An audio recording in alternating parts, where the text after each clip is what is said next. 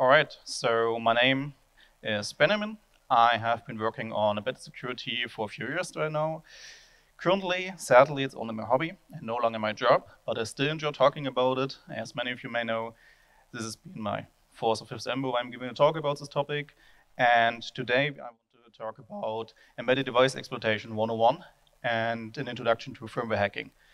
Max already talked to you a bit about how to make things safer and what the common bugs are. And I'm also going to explain you stacks again, just the other way around. And let's get started.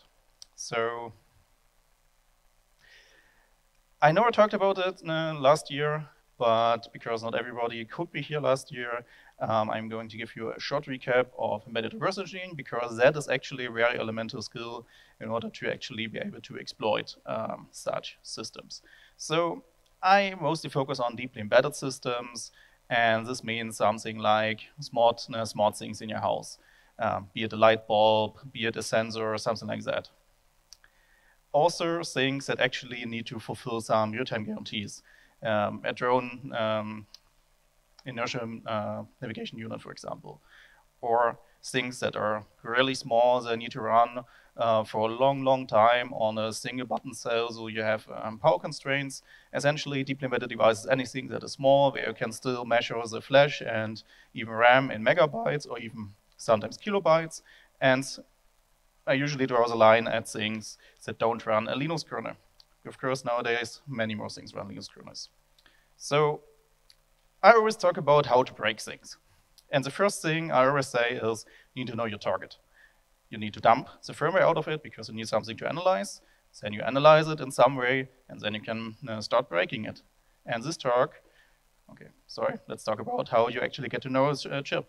And the first thing we usually do is we do some research. So the first thing is you find out what's actually contained inside the chip. This is an example of an NRF51, which is one very common Bluetooth and sometimes even Wi-Fi chip. And you just look for what processor's in there. Okay, it's a Cortex M0, great, ARM is always nice. It has here wire debug, and important for our purposes, if we want to analyze firmware, we need to know where the firmware is stored. In this case, it is stored on the embedded flash memory.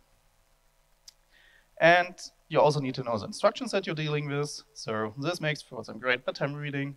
It is on v6m architecture reference menu. There's also the v7m, which is even bigger, and the v8m, which is even bigger. So have fun reading it. But okay, you read through it, you understood it all, so now you know the chip, and now you get to dumping it. If your target system has an external memory, like a micro SD card, if you're talking about something like a Raspberry Pi, if you still want to see it as an embedded system, you just remove the memory, put it in your PC, and read the firmware. Sometimes it is an external memory that is sorted onto the PCB, like for example a BIOS chip or some other NAND flash, and that you often can read without desoldering it first with a clip. Sometimes you need to desolder it, but usually that also works fine. Then sometimes you don't even need to touch the device or even have it in your possession to get the firmware. Some devices update themselves over the internet, and you might be able to grab the firmware update from the wire using a sniffer, or you might just be able to go to the manufacturer website and download the firmware dump. If you want to go all out, there are companies that do the extraction for you, but that's not something you do as a hobbyist. What I usually do is I grab a debug probe, for example, a trusty JLink, and essentially use a debug interface to get everything out. And that's also what I talked about in my last two talks, essentially using the debug interface plus some tricks to get firmware even out of lockdown devices. But yeah, however you did it, you have the firmware in hand, now it is time to analyze it. In analyzing it, there are a lot of ways to go about it. Roughly speaking, you can say you want to turn this chunk of random binary data that means something to the processor into something that means something for you. Ideal case, you wanted to turn into this. Of course, honestly, that's not going to work. And then it's going to look more like this if you decompile it, because some things are just lost during compilation, especially because we usually don't have debug symbols related to the binary we want to analyze. So you usually throw it in a disassembler or decompiler. I nowadays use Ghidra because it is free, it is open source, Yeah, it's made by the NSA, but there are some risks to everything. There are, of course, many, many different other tools you can use from IDA, which is essentially the commercial leader in it, Binary Ninja, but whatever else you want. That is static analysis. What you also can do is dynamic analysis with something like GDB. As I said, I usually use debug probes to get hold of the firmware, and the debug probe allows you to actually debug the device. And that way you can actually observe what the device does while it is running, and this can be really useful to find the interesting locations in the device. So now you understand what the firmware does, you are able to analyze it, you're able to look at anything you want. So now it is time to break it. And this is what we are going to talk today. Usually I just skip over this part because that is something left to imagination, but nowadays, now we want to actually do it. So I want to exploit some bugs, but for their bugs to be exploited, actually need to somehow get into the firmware. So let's talk about how you turn your trusty C bugs into assembly bugs that I can abuse. So nowadays, we no longer craft our bugs by inserting ones and zeros at the right location as Flash. We use something that allows us to write many more bugs very fast using something like C. So you write your C bug, and usually this is just, in this case, your step cover overflow. As Max explained, we have a fixed size array, and you write something in it without checking the length. Congratulations, you've written a bug. This bug at this point is pretty harmless. It is something in the text file, nothing to worry about. But then you actually compile it. You compiled it into this binary we saw before. At this point, it's still pretty harmless. I can't do anything with it. But then you decide to, hey, let's program it onto a device. Okay, still safe. I don't have the device. But then you say, okay, let's ship it. Let's make it a product. And this is a point where we actually get access to the device. And we can start dumping it. We can start analyzing it. We can find your bugs. And we can actually exploit them. And now we are going to look at how to do it. And already taught you how to dump and analyze it. So let's get started finding these bugs. And we, of course, need to know what we need to find. So let's talk about classic vulnerabilities. The first and most simple ones are essentially stack buffer overflows. And usually you just can roughly categorize overflows into their location where they occur. We have stack and heap. And stack buffer overflow is the same example I showed you last. You have a buffer on a stack and you manage to overflow it. Then you also get things like a heap overflow, which is exactly the same thing, except the buffer you're overwriting, you're filling with more data than it was intended to hold, is located on the heap. Both of them can lead to vulnerabilities. Both of them can potentially be abused. It is just different how you abuse them. Then you also sometimes have integer overflows or underflows. And this is a nice property of C and C++, where nice being extremely annoying. So as we all know, C and C++ use fixed length integer types, and these are either signed or unsigned. If you do a signed overflow or underflow, that's undefined behavior. If you do an unsigned overflow or underflow, that's actually defined behavior, and it just wraps around. So if you subtract 1 from the minimum value, which is 0, you get the maximum value. If you add 1 to the maximum value, you get 0. But this is dangerous, because in this case, we add something and store it in a quite limited data type that only has 32 bits. And then we use this data type to check the length. But when we actually calculate it, we use something that doesn't narrow it down to 32-bit. So in this case, what I can actually do is I can go ahead and put something very close to 4 gigabytes in there. It gets added with 64. So suddenly, full size will be something smaller than 512 bytes, because it's something like 64 bytes most likely if you put in exactly 4 gigabytes, which is the maximum value you can store on a 32-bit unsigned. And this is how you suddenly are able to call memcopy with something 4 gigabytes in length, which is definitely going to overflow your buffer. Then you also got something called format strings. Maybe not as relevant on embedded systems, but we're going to talk about them. And essentially, the idea is, instead of overflowing a buffer in the traditional sense, you're introducing user input, for example, from a UART in the embedded system, into the format string of something like sprintf or printf. This doesn't sound that dangerous, because all they're doing is able to manipulate what gets written into a string. But keep in mind that you have formatted specifiers like %u, %x that allow you to print stuff from the stack. And because printf do not know how many arguments you actually passed to this function, they just print anything on the stack that is there to fill up all the specifiers you passed in.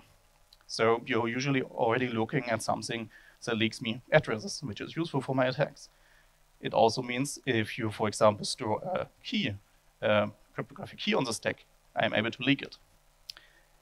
But it can get worse if you're one of the insane people that actually goes against the defaults of any common compiler nowadays and enables a %n modifier, which gives you a memory write primitive via printf. And usually you shouldn't use it, to write the number of already written out characters to a location in memory. But of course, that means you just gave me a primitive to write anything to a certain location in memory, which is very dangerous to give me. Then you also have something called a use after free. Again, not as common on embedded, but very common in things like web browsers and JavaScript engines. This is, or at least used to be, one of the most common sources of vulnerabilities that lead to remote code execution. And this is roughly what a use after free looks like. Usually, it is not as simple to spot as here. You allocate a certain amount of memory for a certain type, you free it, and then you allocate something else in the same memory location. This, of course, depends on how your memory allocator works, on how your heap looks like, but let's just say it's going to end up in the same location. But now, instead of using the new type, you use a reference to the old type, which in essence already became invalid, but because there's no memory safety involved, no temporal memory safety, C still allows you to write via that reference, and in this case, you overwrite some random data in B by thinking you overwrite something in A. And this can lead to many different bugs because, for example, if I'm in JavaScript able to overwrite anything in any object, this can mean I got a memory write primitive at this point. Then this is all already discussed by Max, time of use, time of check. And one of the common examples you get on something called like Linux is you check whether a file name you get in is a symlink, because you don't want to write those symlinks, because symlinks can point to anything. But you only check the file name. And if you say, yeah, it's not a symlink, I'm safe to write to it, you then open the file for writing. For example, you're writing a log file to it. But at this point, I, as an attacker, might have switched out the actual file that I'm allowed to write to with a symlink pointing to something like etc/wd or etc shadow, and suddenly you're overwriting system files that might grant you more access. But this is a lot of vulnerabilities. It is a lot to talk about. So in this talk, we're going to talk about stack bar overflows only, because they can be nicely illustrated and they are one of the simpler methods to exploit. And now we talk about how to find these things. So finding vulnerabilities, it essentially boils down to finding bugs.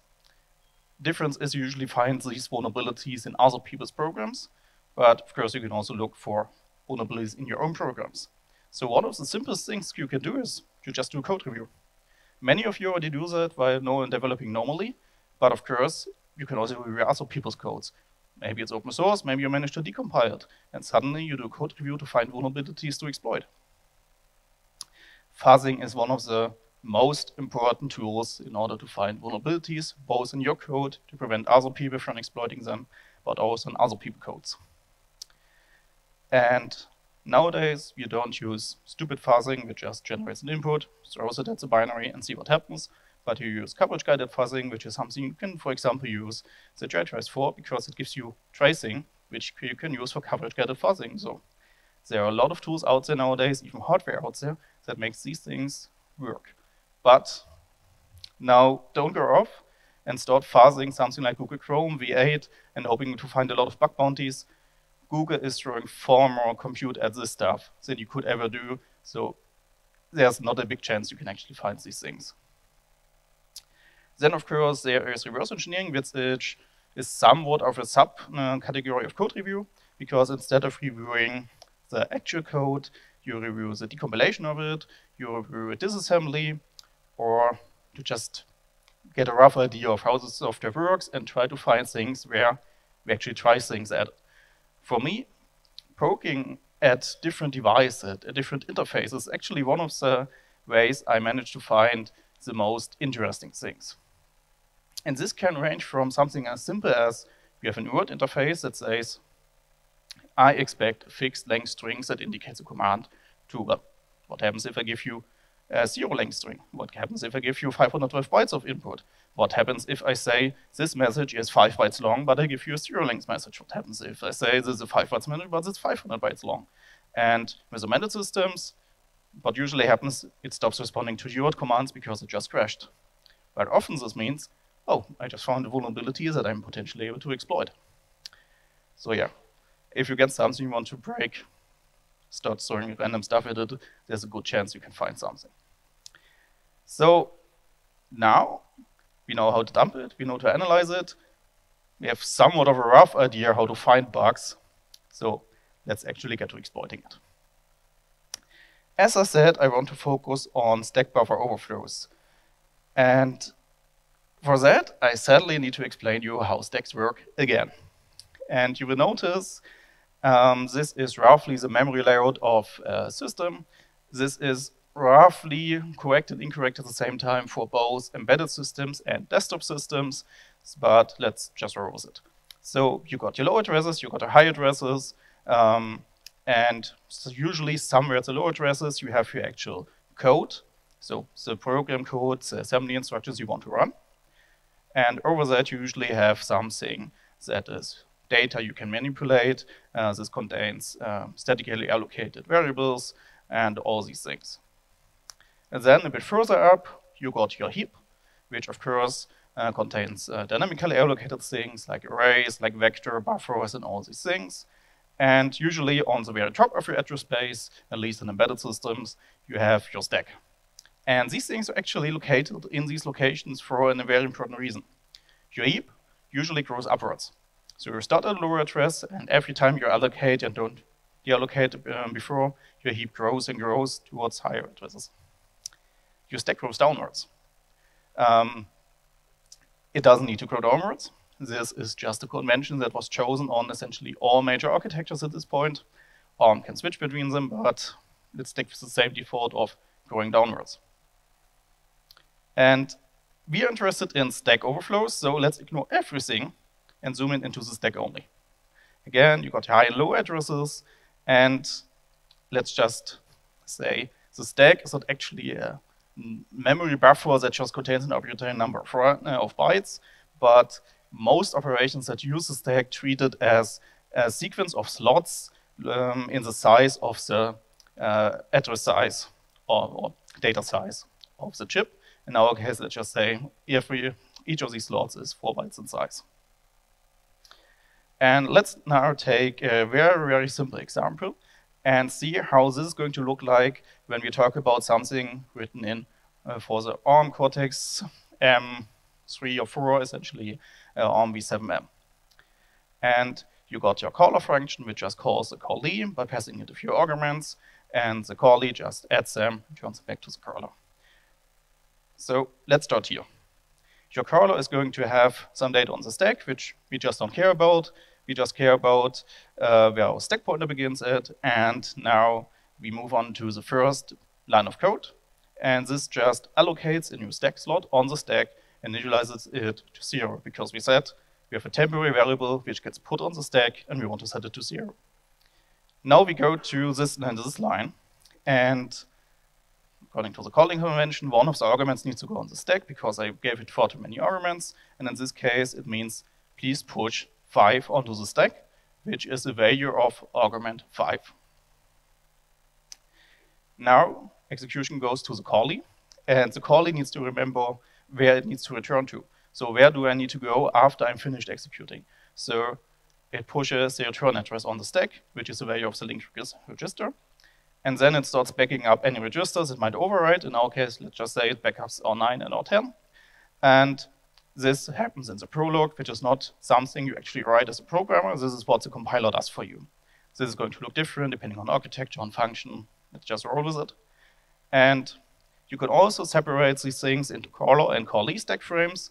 And usually, well, always a function only has access to its own stack frame. So the callee does not get access to anything the caller does, and the caller cannot later look into the callee stack frame. So now we're done, we calculated something, and now we need to return from our function, from the callee. So the stack pointer moves up again, and all of these things that belong to the callee actually go out of scope and get removed from the stack. Because anything, in this case, below the stack pointer is no longer valid. And now, because we had the return address on the stack, we know where to return to. We return back to the location where we called callee, because callee had to push something on the stack. It now cleans up, moves the stack pointer up again, and removes 5 from the stack. And of course, we return something and wanted to write it into a local variable. So now the temp slot contains, instead of 0, 15, which is hopefully the result of this calculation. And now we continue on in the corollary, and as the callee just cleans up and returns to wherever it was called from. Okay, let's take a deep breath and appreciate that we actually know how stacks work and take this AI-generated picture. Now, stack overflows. Again, we have our stack with our stack slots, and we have this code. This is just, again, you have your callee, and it does something stupid. It takes a buffer and the length of that buffer and just blindly memcopies it into its local buffer that is potentially too small for what it copies in. And then we have the caller that calls the callee with a big buffer filled currently with an arbitrary thing. In our case, it's just capital A's. It doesn't matter what's in there. And it tells it first, 8 bytes, 16 bytes, 20, 24, 28. So let's see what happens in each of these executions. So you see on the left how our stack looks like, and on the right where we are. So we call this function. We know, okay, where we need to return to because we pushed it on the stack. We backed up our arguments. Now we start essentially allocating memory on the stack. We're just moving the stack pointer down. And because we're a good citizen, we actually initialize it to 0. Now we get to the memcopy. And we just copy 8 bytes, which are 2 stack slots of A's onto it. And of course, in hex, this is going to be just 41s, which is, according to ASCII table, the hex code of it. And now that we return, everything again gets cleaned up, everything is well, and we move on to the next line. Again, prologue back up, and now this just barely fit into it, and that's fine. So, okay, let's go ahead and return. But now we actually want to write 5 stack slots. Whoops, we just corrupted our 9. Hopefully not important. In this case, let's just say some more execution continues. We do it again. Whoops, we just corrupted our 10. Still, somehow we continue. Okay, now we have a problem because we just overwrote the link register, which is the return address. And at this point, we would expect control flow to return here, but actually it just goes off something totally random. So this happens because we overwrote the return address with a value. But we were pretty stupid when we did that. What if we do it a bit smarter? What if we say we have a controlled stack overflow? Same program, but this time, let's say we know roughly where this stack is located. And just for the sake of argument, say we want, after our exploit is run, our 0 to contain that leaf. So let's start writing instructions on the stack and building our buffer that way. So let's move some values around, and because we need it to be in binary, we just assemble them. We don't care about these 2 slots. And here is the return address, and well, let's say we return to the stack. So let's run it again. And this time you can see what is actually contained in the buffer. And now that we return, we of course take this address as our return address. So instead of returning to our code, we return to the stack and start executing code from the stack. And because I know that not everyone is able to disassemble OM code in their head, I just took the liberty of doing it for you. And we just start executing the stack, and this is fine because stack is just memory. We start constructing the value we want into our 0, and that is a very simple stack overflow where we just use shellcode on the stack to execute. But of course, afterwards, execution is going to continue on the stack. Let's not think about it. It's something for a different time. So yeah, we managed to break it. We managed to exploit it. Awesome. Well, not really, because of course you can defend against this stuff. So how to defend against this very simple thing? You just mock stack as not executable. Remember the memory layout I showed you? If you think about it, we only never need to execute this, because this is the code we actually want to execute. This is the code we provide. There's no need to execute any of this. So let's just make a bit of room, move the data up via a trusted linker script, and draw a hard line between these. So below the line, everything is executable, it's fine, we control it, so fine. Above that, everything is marked as no execute. No execute is something that is even supported on very basic microcontrollers via the memory protection unit. On desktop systems, you have an actual memory management unit, which is a bit more powerful, but for our use cases, this is enough. So what happens now? We got the same scenario, but remember, we are not allowed to execute any of this. So we go through with our exploit, we move the PC over, but suddenly it traps. And as Max said, we as security engineers, we don't care if it crashes. We are happy if it crashes because it means no malicious code just ran. So awesome, we managed to defend it, but well, of course you can break this breaking. So let's be a bit smarter. You have your callee and curler, but this time I added another function, I will be apparent soon, which just says, okay, I have to run that beef for some reason. We again target this unsafe mem copy, and again we want to contain that beef in R0. And remember, we can't execute this, we can execute that. And this looks already like a good candidate. And if you know the on-calling convention, this line actually means write that beef into R0. So, okay, what do? We want to go there. So also, let's assume it's located at that address. And we also know we can control where execution goes by overwriting this value. So let's say this is our target, and of course we need to fill the rest of the buffer with something. And again, there's our link register. We are executing this mem copy. There's our stack pointer. We continue on with execution. We return from the function. Stack gets cleaned up. And in our case, we return, of course, to that beef. And yay, there's that beef in R0. And of course, now execution goes something totally random. But again, don't worry about it. And this property, or essentially this attack primitive, is called return-oriented programming, because we jump to gadgets located already in the code that we didn't need to bring on our own by just returning to them.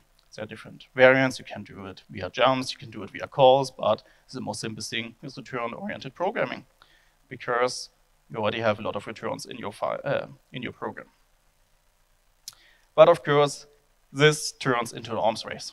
You have an attack, you have a defense. You have a new attack that breaks this defense. You have a new defense that defends the defense against this attack. And you just continue stacking stuff on top of each other. So what are these defenses we are talking about? Stack canaries are one of those that actually manage to defend pretty well against stack overflows. So this is your normal stack frame with a return address, you just the backups, but then you do something, you add a canary. And a canary is just a value that you check when it is time to actually unroll the stack. So if I put my buffer there, everything is fine, because I didn't touch the canary. But now, if I overwrite everything and I get to the return address, I overwrote the canary. And now when the function returns, it checks this value and says, well, this doesn't match what I expected. Good luck next time. But, of course, there's not only pretty dumb stack overflows where I just overwrite a whole buffer, but there are also more targeted overrides. So let's leave the canary alone and just overwrite directly the return address. Set it to 180, and at this point, the canary will no longer work because we didn't touch it. And this is where control flow integrity comes in, because control flow integrity in this case would detect you overwrote something, you return somewhere where you were not managed to return to. So again, we unroll the stack, and suddenly control flow integrity detects this error and just traps and prevents malicious code execution. So this brings us to a long list of mitigations. You have no execute, as I showed you. You have stack canaries, as I showed you. And you have control flow integrity, which I showed you a very basic version. Then you have something called address space layout randomization, which essentially shuffles things around the memory, which is somewhat useful because I, as an attacker, as you saw, I had to give you some addresses where stuff is located. And if you remove my knowledge of these addresses, well, my life gets a whole lot harder. You can actually use something called binary diversity.